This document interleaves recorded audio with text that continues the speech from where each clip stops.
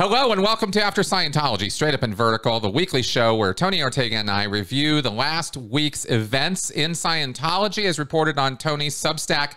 Hey, Tony, welcome back. Thank you, Chris. As you can see, I'm back home now. I'm no longer in a Rhode Island motel. Yay. How was the trip overall? Did you have fun? You know, it was great. I rode my bike to Boston. I've wanted to do that for a long time. It took me 4 days, and I had to go through some rain, but I love pulling into Boston. And then I had dinner with Ron Newman. I don't know if that name means much to you, but you know, there was this scene back in the 90s where Scientology and the internet was just this wild war. Yeah. And of course, there are many familiar names from that period. And one of them is Ron Newman, who was one of the folks that was trying to expose what Scientology was doing as far as, you know, trying to shut down free speech on the internet and that kind of thing. So it was really great to finally get a chance to sit down and have a nice meal with him. That was kind of the culmination of my little trip. Awesome. Awesome. That sounds nice. Yeah, those were crazy times. The old ARS, alt-religion Scientology days, the message board days. That was, we don't talk about that period a lot, but it really, a whole documentary could be done about it. There's a lot there. Miss Bloody Butt. Oh my God. The stories from that time. Oh man. Okay, well, on your Substack this week, there were a few stories worth commenting on. They were quite interesting, and one of them I thought we might lead with was Steve Cannane's the judgment on a lawsuit in Australia against author Steve Cannane, who had written this probably one of the best books on Scientology ever. You want to break this down? Yeah, because it's confusing because it's not Scientology suing Steve. Yeah. Steve wrote the definitive book about Scientology in Australia.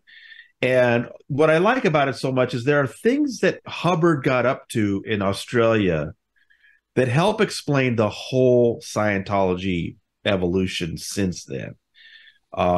You know, he got in some trouble there, and the way he solved it then sort of set a precedent for what they're doing today.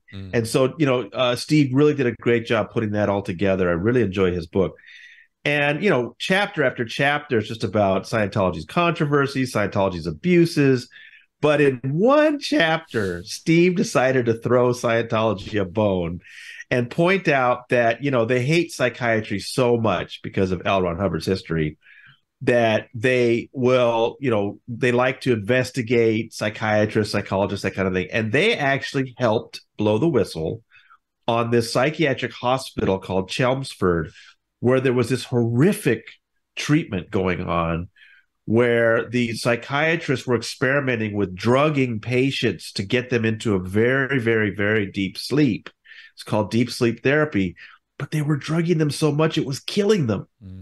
They were going to sleep and not waking up, Chris. That's right. And so it finally became this massive scandal, in part thanks to Scientology getting in there and reporting on it. So Steve just wanted to point out that, hey, that's part of the history of Scientology in Australia. Well, in the process of doing that, he named some doctors and administrators at that hospital who had been investigated back then by a royal commission, a government investigative body, right? And, you know, that's what you do when you're a reporter. You look up the old records, you cite them. There's nobody saying he didn't cite them correctly. But Australia doesn't have a First Amendment.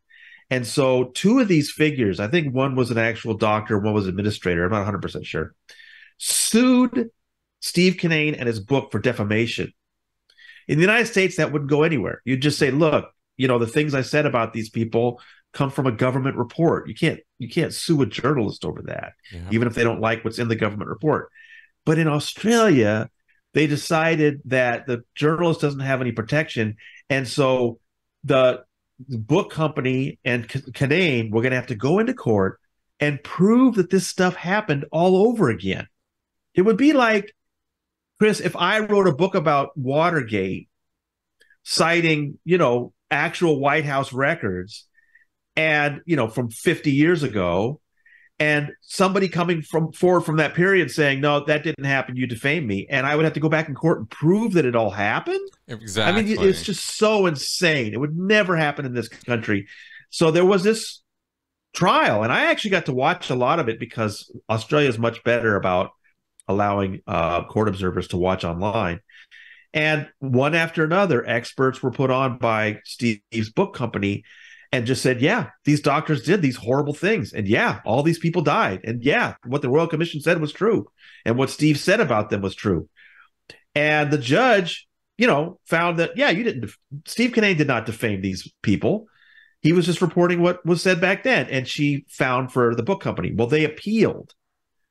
And a higher court found that it was unfair that the original finders of fact could not be cross-examined because they're dead. I mean, it's Australia. What's going on with you? And so after years of all this pretrial stuff, the trial, appeal, HarperCollins was faced with another trial, and they'd already spent millions, and they decided to settle. And so I first saw notice of the settlement in The Guardian. And my first reaction was, okay, thank goodness. I know that's been a headache for Steve Cannane personally. I'm glad that's all over. But then the more I read about it, it was saying that HarperCollins was apologizing. Of the two people who sued, one has died. So the guy that's still alive, they're apologizing to him and retracting certain allegations. And also what really struck me was the Guardian article said that Steve Cannane would not be allowed to give a statement. And I thought, oh my, well, Steve's a friend of mine. I contacted him and I said, I can't believe this is going on. And he's in Europe now, reporting for an Australian news service, but in Europe. And he gave me a statement. And I was really happy to publish that statement. He's never apologized for what he did. He stands by the reporting he did. And why not? He was just reporting from a royal commission. So I really feel for him that he's had to go through all this, and his publisher has kind of, put up the white flag at this point. And this horrible person, I'm not going to name them, this horrible person who was part of this just awful treatment of people back in the 80s and 90s is now acting like he's been vindicated. And it's just not the case. Right. So I know it's a great book about Scientology. The controversy is not really about Scientology. But Steve Cannane, I think, is an important figure to a lot of us in this field. He's done some fantastic work over the years, not just that book, but his work on Australian television. Some of the people who Valeska Paris, the first person she talked to publicly was Steve Cannane. Joe Reish, Steve did amazing things. And I just hate to see him treated like this. And I was grateful that he gave the Underground Bunker a statement that, nobody else got to see.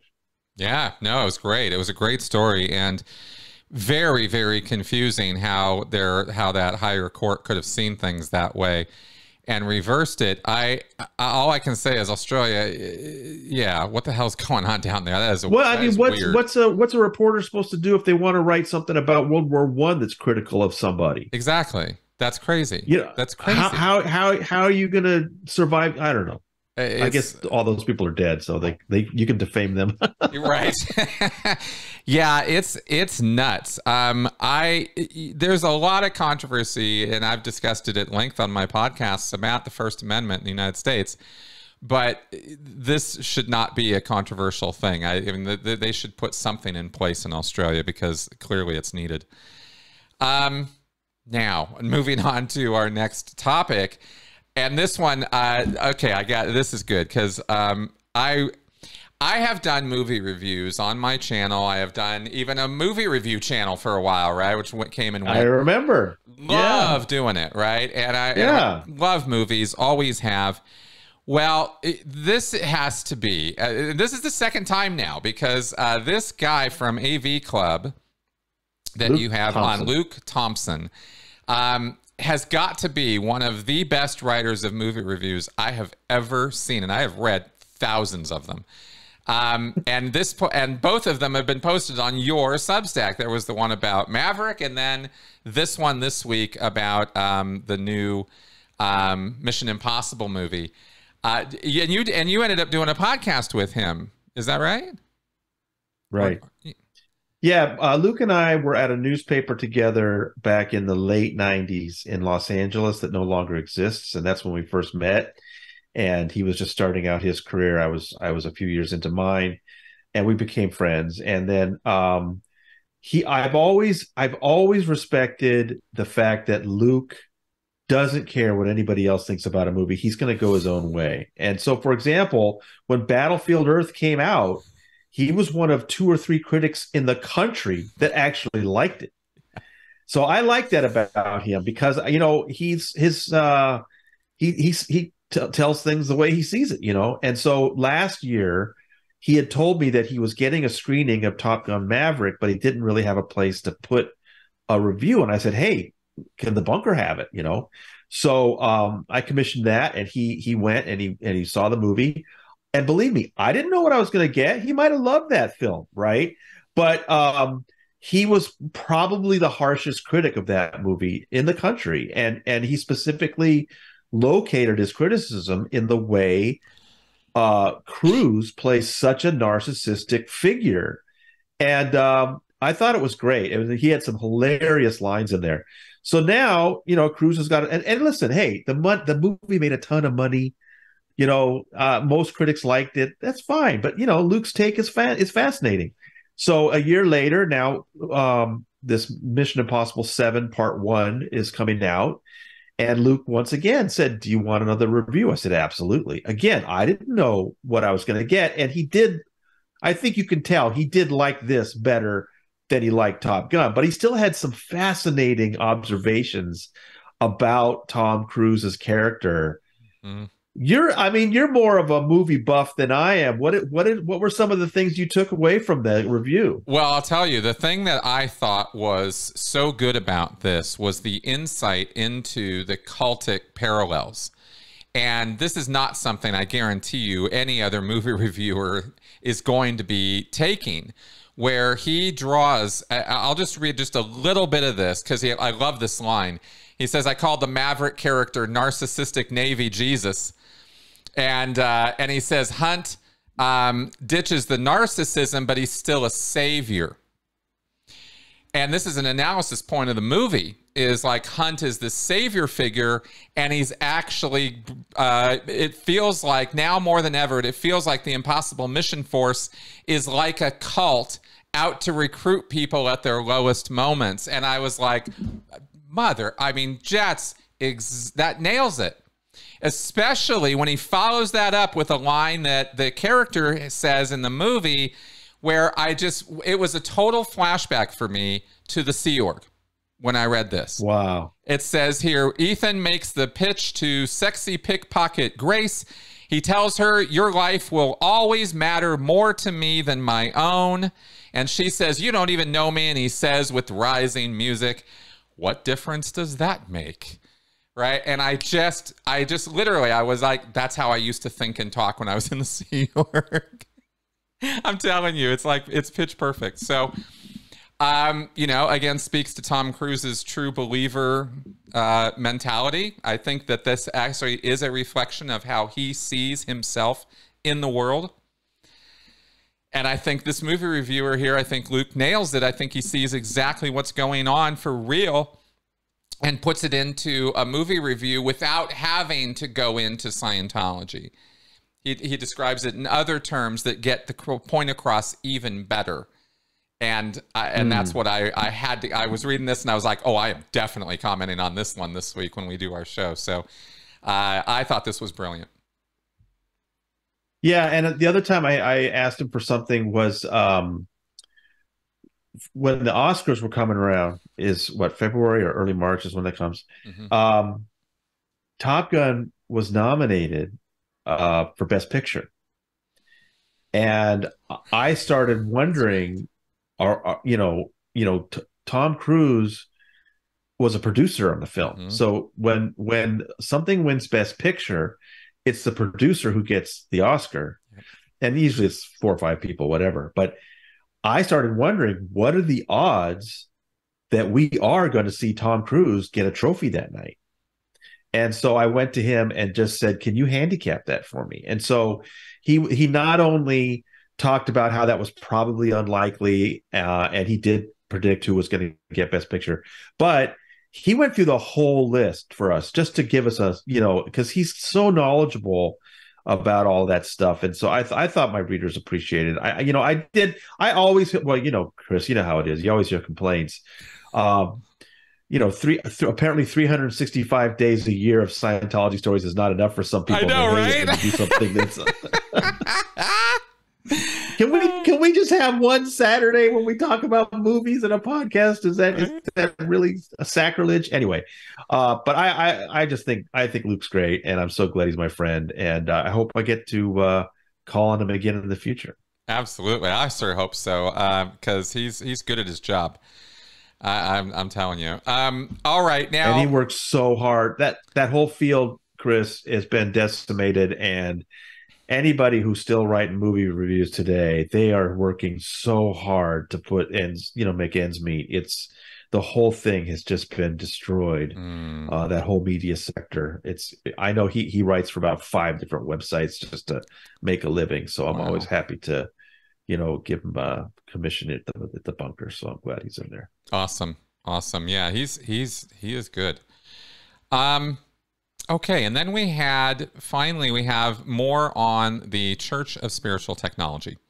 And this was a part 3 from a writer, anonymous, I think. Yeah? Did they give their name? One of my readers just took it upon himself to do a lot of records gathering for us. And I think we talked last time about how what was really interesting about part 2 was learning about some of these properties that I didn't really associate with CST and their values. So one of the things CST does, besides the vaults, of course, we all know about the vaults. And if there's somebody watching that doesn't know, the Church of Spiritual Technology was created when Scientology reorganized its corporations in early 80s, and CST's role began to create these underground vaults where L. Ron Hubbard's writings would be stored on media designed to last thousands of years. And they do that. They spend incredible amounts of money. But what this researcher was showing me is that CST also does some other things. They also, this Heritage Properties is a subsidiary of theirs. And so what it does is buy L. Ron Hubbard's old homes to turn them into museums. And there were a couple of homes on that list that I wasn't really familiar with, and we had their values. So it was really kind of fun to get that whole list together and put it in one place. This week's third installment was more about the people involved and some of their patents, which I hadn't thought about. I don't know, just a fun accumulation of things. And I guess one thing that struck me was when he was going through the personnel of the people that were listed as officers in these various corporations, they're all getting up there in age, aren't they, Chris? Yeah, that was the thing I noted, was average age 61 for CST employees. And Shelley, by the way, is getting up there. I mean, she is noted as 60. She just turned 60, didn't she? 60, I think, on here. Yeah. Or 61 is she now? 61, yeah. So I think she's her 61. records are in here. So I was like, oh, damn, I guess she is, isn't she? Because Miscavige, yeah.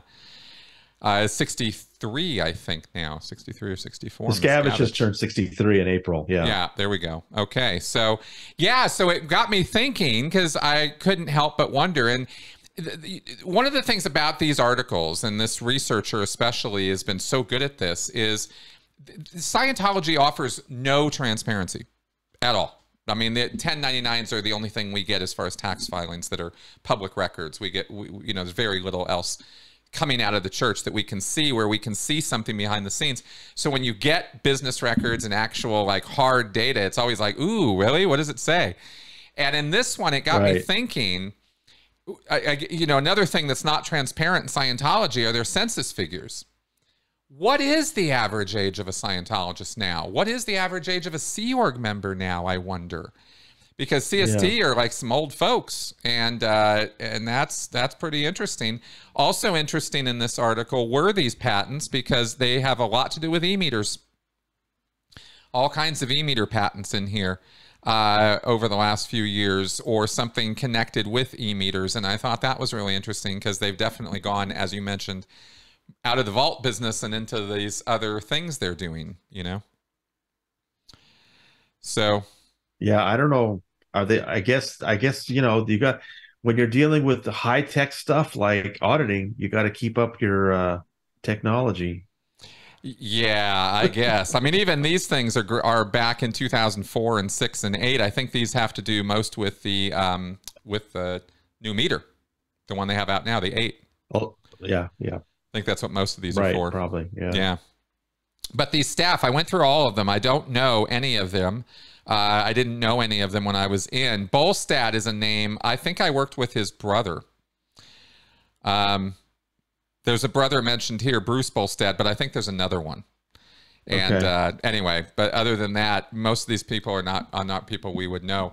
But Dylan Gill is the one former CST person who's gone public, and he's given numerous interviews. And I remember he was telling me that at one time that some of the CST people would go down to an event. There were, back in the 80s and 90s, they would go down to the shrine for, but I don't think they do anymore. I think it's still kept super, super separate and secret. And most Scientologists never even hear about CST and never go to those places. Mm-hmm. So I think, especially with Shelley they have to be extremely careful about what they're doing. Yeah, exactly. And I'll mention maybe one thing to say, Sea Org wise here, is maybe their age might be in a way a flag of, they're trusted Sea Org members, they're veteran Sea Org members. Generally, people aren't joining the Sea Org when they're 55. These folks have probably been around in Scientology for a very long time, and that's why they have that position. Because believe me, if there's any place in all of Scientology where trust is being placed in the people there, it's CST. Well, I remember Dylan saying that they would only recruit couples anyway, because they expected you to be in there forever. Oh, there you go. It's the most secret. Once they send you up there, you're never supposed to leave, and so they would always recruit them as couples. Yeah, that makes sense. Also, since they use couples to man the houses and vaults, like out in Trementia and stuff. Right. Well, interesting. All right. Well, those were the things we were going to cover this week. So great reporting on all that. Thank you for putting that all there.